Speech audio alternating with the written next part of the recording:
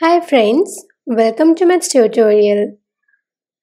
In today's video, we will find the factors of 16. So let's start. Firstly, we will find all the possible ways in which we can express 16 multiplicatively.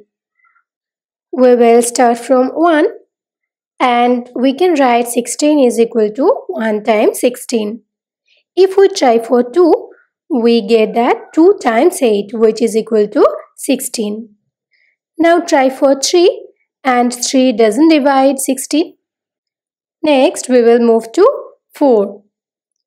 And we know that 4 times 4 is equal to 16. Now look that between this number and this number, there does not exist any number which can divide 16. So we will stop here. And we have got the factors of 16 which are 1, 2, 4, 8 and 16. So the total number of factors of 16 is 5.